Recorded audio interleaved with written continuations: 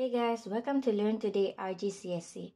This is a tutorial video for Physics, Paper 2, May-June 2023, Variant 2-3. This video is going to be a little bit more casual than our usual videos of Paper 4 and 6. Question 1. The speed-time graph shows the motion of an object. Remember that in a speed-time graph, the gradient of the graph will represent its acceleration. How far does the object travel at constant speed?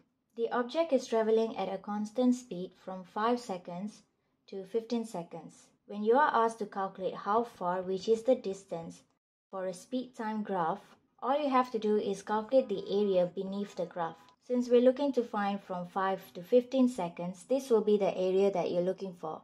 This is the shape of a square, so we will take the height of 5 multiplied by the base of 10, giving us 50. So the answer is B. Question 2. Which statement about a falling object accelerating close to the Earth's surface is correct? When an object is falling due to gravity, it will face two different forces. One is its weight, and since it's close to the Earth's surface, the other force is the air resistance. Since the mass of the object and the gravity doesn't change, the weight of the object as it falls will remain constant. So the answer could be either B or C. In B, it says that the weight of the object and the force of air resistance on the object are of equal magnitude. And in C, it says that the force of air resistance on the object is increasing. Remember that in the absence of air resistance, all objects will fall with the same gravitational acceleration. But since it is close to Earth's surface, there is air resistance, so the force of air resistance on the object will increase as the object falls. So the answer is C. Question 3. An aircraft is moving at 60 meters per second in a northerly direction. When a crosswind from the east starts to blow, the speed of the wind is 13 meters per second. What is the magnitude of the aircraft's velocity when the wind is blowing? So this is regarding resultant force.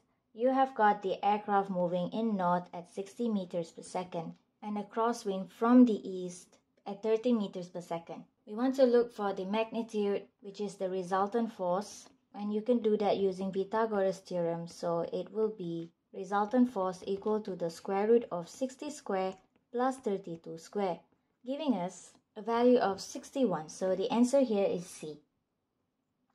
Question 4. Two rectangular blocks consist of different materials. 4 different methods are suggested to compare the two masses. Compare the accelerations with which they fall freely. Comparing acceleration will be more suitable to compare weight. Next, compare the values of their lengths, breadths, and heights. This would be to compare their volume, so no. Hang each in turn from the same spring and compare the extension. This method could work. And lastly, place one in the right-hand pan of a beam balance and the other in the left-hand pan. You could place your blocks here and see which one is slanted, giving you the higher mass. So the answer is method 3 and 4C. Question 5. An object in a space probe above the Earth weighs 3.5 newtons. The gravitational field strength at the height of the space probe is 7 newtons per kilogram. The gravitational field strength on the Earth's surface is 9.8 newtons per kilogram. What are the mass and the weight of the object on the Earth's surface? The mass of the object will remain constant, so we could just use this formula where the weight is 3.5 and the gravity is 7 over here to get the mass, which is 0.5 kilograms. So the answer is either A or B. Now we will repeat the same method, but this time to find the weight, the mass remains the same, 0.5, but the gravity this time changes to 9.8. And the answer is 4.9. So the answer is B. Question 6. A cyclist is traveling in a straight line along a horizontal road at a constant speed. Constant speed means that the acceleration is 0 and the resultant force is also 0.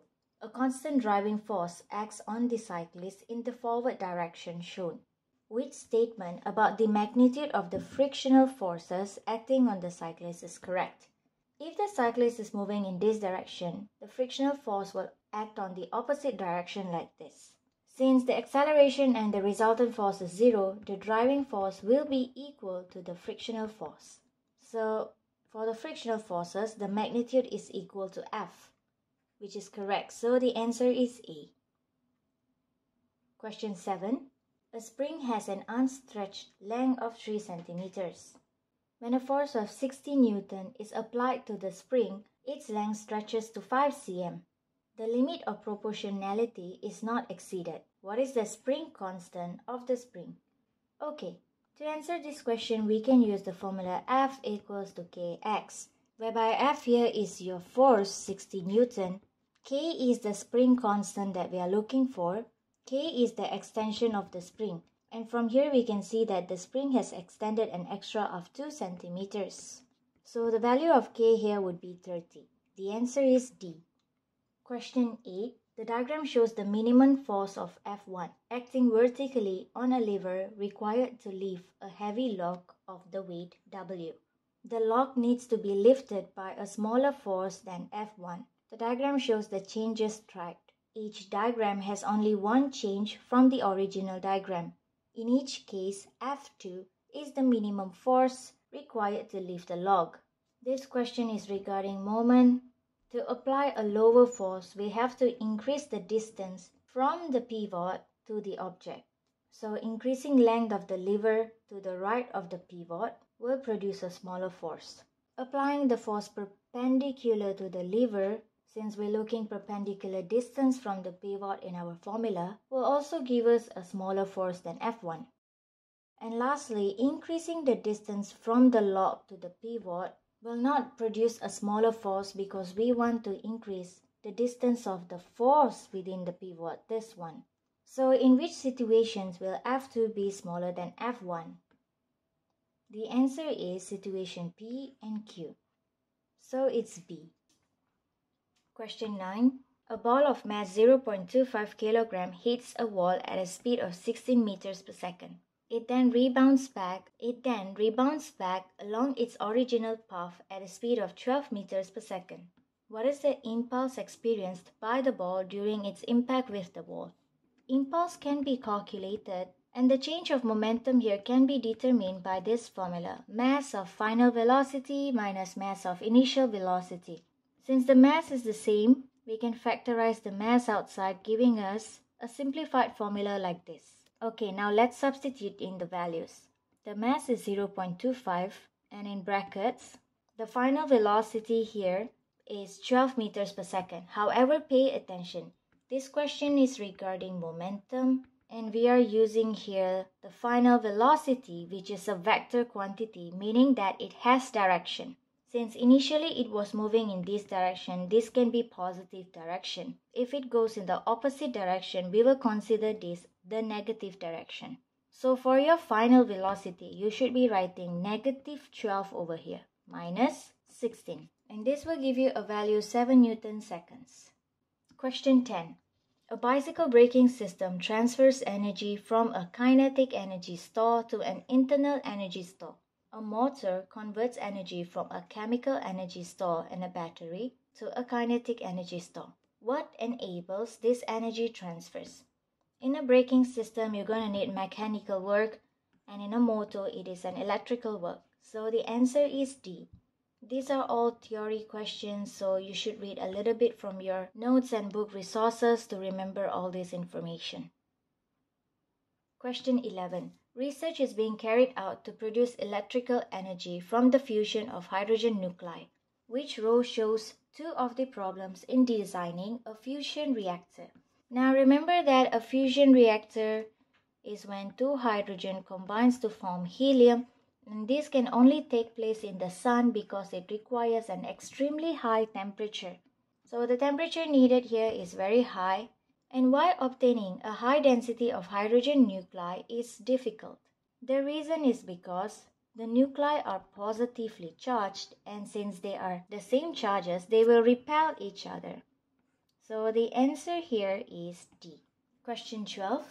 The engine of a motor vehicle develops a large power. Which statement is correct? Power can be defined as the work done over time. If you want to gain a high power, you need to reduce the time, or your work done has to be high. So the engine must transfer a large amount of energy to increase your work for each second. So the answer here is C. Question 13. The graph shows how the pressure due to a liquid varies with the depth beneath the liquid surface. The gravitational field strength is 9.8 newtons per kilogram. Whenever you are asked to discuss about pressure due to liquid, remember its formula of H rho G. H standing for your height, rho is your density, and G is the gravitational field strength. What is the density of the liquid? Okay, you're looking to find the density. So we need our pressure. Let's say we take a pressure of 4000 equal to height. For the height, we will take the depth, which is 0.5. We're looking to find rho, and the G is already given 9.8. If we rearrange this, we will get a value of 820, so the answer is B. Question 14. What is the lowest possible temperature, absolute zero, and what happens to the energy particles at this temperature? The lowest possible temperature is negative 273 degrees Celsius, or can be known as 0 Kelvin, and the particle energy over here have the least kinetic energy because they are not moving. So the answer here is A. Question 15. Which statement about the particles of a substance after condensation is correct? Condensation is the process whereby gas converts into liquid. So after condensation, meaning that we are looking to find information about liquid. The particles in the state of liquid are close to each other and they slide over each other. So the answer is A. If they are close to each other and vibrate, that would be solid. If they are far apart, that is gas. But gas do not vibrate about fixed points. If they are far apart and move freely, now both of these represents gas. Question 16. Two otherwise identical cars, one black and one white, are at the same initial temperature. The cars are left in bright sunshine and their temperatures increase. During the night, their temperature decrease. Which car shows the greater rate of temperature increase and which car shows the greater rate of temperature decrease? A black surface is known as a good heat absorber and emitter, whereas a white surface is known to be for a good heat reflector. So a greater rate of temperature increase, meaning that it has absorbed a lot of heat, that would be for a black surface. And a greater rate of temperature decrease would mean that it has emit a lot of heat, which will also be a black surface as it is a good heat emitter. So the answer here is A. Question 17. A drop of water from tap falls onto the surface of some water of a constant depth. Which water spread out in the surface of the water? Which statement is correct? Okay, the lines that you see here are all the wavefront formed from the peak of your amplitude, and this is known as a transverse wave. If the wavelengths are the same, it tells you that the speed is also the same. So the statement about this view, which is correct, would be the waves are transverse and travel at the same speed in all directions. So your answer here is C. Question 18. Each point F is one focal length from the center of the lens. Each point 2F is two focal lengths from the center of the lens, which diagram shows a converging lens being used as a magnifying glass. When the object is placed beyond 2F, this is used for camera. The object being placed in between 2F and F is for a projector. The object being placed at 2F and image is at infinity would be a telescope. And if your object is in front of F with your image being enlarged, that would be for a magnifying glass. So the answer is D. Question 19. A monochromatic ray of green light in air enters a block of glass. Which property of the light remains the same as it moves from air to glass? The speed of the light changes when it enters from air to glass, and the wavelength is being affected by this. The only property which remains constant would be your frequency. So the answer here is C. Question 20. A narrow beam of white light passes through a prism and is dispersed into a spectrum. Which row is correct? Okay, please make sure you remember the order of the colors. The right option would be red, followed by yellow, and then blue. So the answer is C. Question 21. A student writes 4 statements matching a communication system to the region of the electromagnetic spectrum that it uses to transmit signals. Which statement is correct? You have to remember the uses of each electromagnetic spectrum. So let's look at it one by one. For visible wavelengths, it says that you use wireless internet, so that is wrong. Mobile phones uses X-rays, but X-rays are used in medical imaging, so the answer here is wrong. Cable televisions uses infrared wavelength. So cable televisions are used in infrared wavelengths. The answer is C. Question 22. A ship sounds its horn when it is 790 meters from a cliff. A passenger on the ship hears the echo 4.8 seconds later. What is the speed of the sound? Echo means that when the ship horns in this direction, there is a sound that returns to the passenger 4.8 seconds later. You are required to find the speed of the sound. We can use the formula speed equals to distance over time. The distance of the ship from the cliff is 790 meters. But since we are looking to find the speed of the sound, we need to look at the distance of the sound traveled. It traveled forward and then it returned backward. This means that the distance traveled is 790 multiplied by 2. And the time taken here is 4.8 seconds. This will give us the value of 330 meters per second. Question 23. Which row gives the metal used to make the core of an electromagnet and one property of the electromagnet? Remember that electromagnets are made from temporary magnets and temporary magnets are iron. So the answer is B. Question 24. A plastic rod and a dry cloth are uncharged. Remember that uncharged means that it has equal charges of positive and negative. The rod is now rubbed with the cloth and they both become charged. The rod becomes negatively charged because some charged particles move from the cloth to the rod. What is the charge on the cloth and which particles moved in the charging process? It already mentioned here that the charges move from the cloth to the rod, so this is the direction. Only negative particles can move. This means that the negative particles from the cloth has now been transferred into the rod.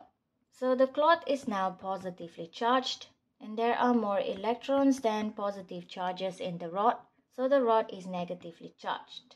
So the charge on the cloth is positive and the particles that move is electrons. Your answer here is C. Question 25. A student does an experiment to investigate the resistance of a metal wire. The graph shows the result from the experiment. As you can see here, it's high resistance at the beginning, and as X increases, the resistance decreases. Now resistance can be determined by the length and area. When the length increases, the resistance increases. This is a directly proportional relationship. However, when the cross-sectional area of the wire increases, the resistance decreases. This is an inversely proportional relationship. And this graph is an inversely proportional relationship, meaning that as your cross-sectional area increases, the resistance is decreasing. So what should be plotted on the X is the cross-sectional area. And the cross-sectional area can be changed by the diameter of the wire. Answer is A. Question 26. The cost of electrical energy is $0.25 for each unit of 1 kilowatt hour. A 2200 watt heater is switched on for 48 minutes. What is the cost of this use? Okay, we'll do this step by step. Step 1 is to convert your power of watts into kilowatts. Step 2 is to convert your time into hours, so it is 0.8 hours. Step 3 is to find out how many kilowatt hours do you have, so that would be 2.2 kilowatts multiplied by 0.8 hour. So your answer is 1.76 kilowatt hour. And step 4 will be to multiply the cost for each unit of 1 kilowatt hour by the amount of kilowatt hour that you have. So the answer here is 0.44, which is E. Just remember to follow the steps as I mentioned and you will always be able to get the cost correctly. Question 27. The table describes 4 different resistance wires. They are all made from the same metal. Which wire has the smallest resistance? Again, the same type of question. As length increases, resistance increases. As cross-sectional area increases, resistance decreases. So to get a smallest resistance, you need the shortest length and the highest cross-sectional area.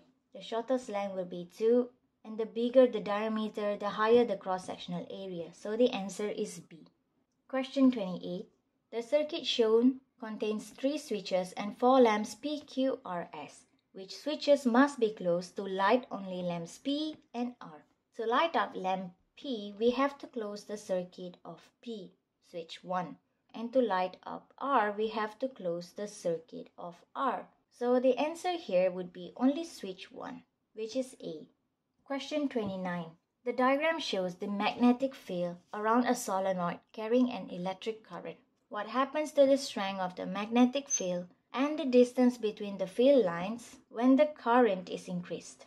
The strength of a magnetic field can be increased by increasing current or by increasing the number of turns around the solenoid. So when you increase your current, the strength increases and the distance between the field lines will become closer to each other, indicating that the magnetic field strength is actually very strong. So the answer here is D.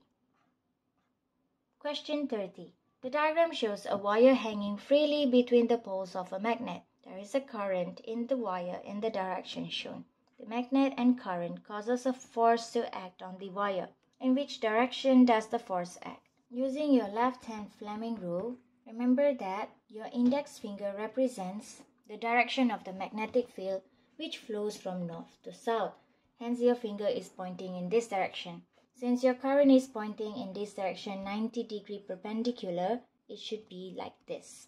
And this will show that your thumb is pointing into the page. So your answer here is A.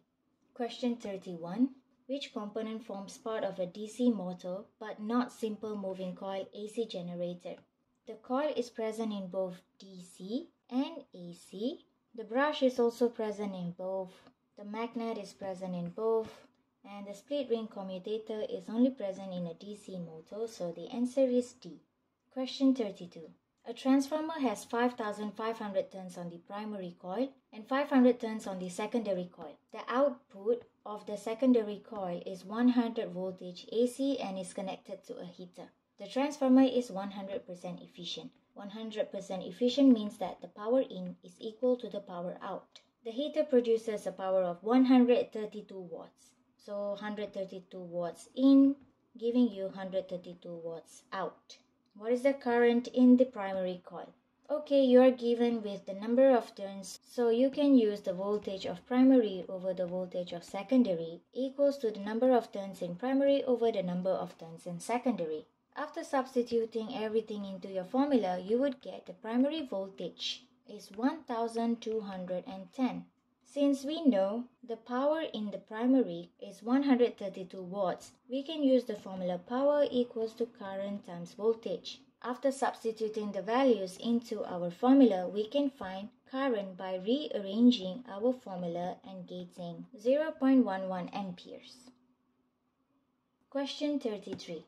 The scattering of alpha particles from a thin gold foil produces the following observations. Most of the alpha particles pass through the foil. This is because most of the atom is an empty space. Most of the alpha particles are virtually deflected. This is because the alpha particles is positively charged and so is the nucleus. Therefore, they will repel each other.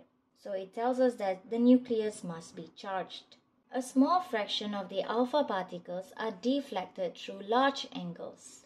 This proves us the existence of the nucleus in the middle of the atom, and it carries most of the mass of the gold atom. And a very small fraction of the alpha particles bounce back from the core, the repeated point. In C, it says that the nucleus consists protons and neutrons, which is correct, but it isn't proven through this experiment. So your answer here is C. Question 34. A nuclide of chlorine has the symbol shown. What is the nucleon number of this nuclide? This is your nucleon number and this is your proton number. So the answer is C. Question 35. Which change is occurring in a nucleus during beta emission? This question has been repeated from all the variants 1, 2, and 3. Now, what happens to the nucleus when a beta particle is being emitted is that a neutron turns into a proton and an electron. So the answer is C. Make sure you know what happens in nucleus during alpha, beta, and gamma emission. Question 36. The graph shows how the count rate registered by a counter near to a sample of radioactive isotope changes over a period of few days. The background rate is 5 counts per minute. What is the half-life of this isotope? To find the half-life, you have to first remove your background radiation, and the background radiation here is 5 counts per minute. This started at 45. After removing your background, it will give you a value of 40. So 40 counts per minute becoming half is 20. So this is when it reaches 1 half-life. At 20, it has already passed 2.5 days. So the half-life here is 2.5 minus 0.5, which is 2 days. Question 37. Which row about orbits of the Earth and the Moon is correct? Now the Earth will take 365 days to orbit around the Sun, whereas the Moon takes 28 days or a month to move around the Earth. So the answer here is D. Question 38. Which statement about the orbits of comets is correct? This question has also been repeated in all the variants. Comets have elliptical orbits and the Sun is not at the center of the orbit, so the answer here is B. Question 39. Which row describes the power source for a stable star? This question was also being asked in all variants 1, 2, and 3. To power source a stable star, you have to go through nuclear fusion whereby 2 hydrogen atoms will fuse into forming a helium atom at an extremely high temperature that can only take place in the Sun. So type of nuclear reaction is fusion, and the fuel here is hydrogen. So the answer is C. Question 40. Which quantity can be determined using the brightness of a supernova in a distant galaxy? This has been explained in one of my videos of chapter 6, that for a distant galaxy, it can be determined by using the brightness of a supernova in that galaxy. So when you use brightness of supernova, you are looking to find the distance of the galaxy. Your answer is B. Thank you for watching the video till the end. I wish you the very best and good luck for your upcoming Paper 2 Physics. If you have any questions, please ask me in the comment. Thank you. Bye-bye.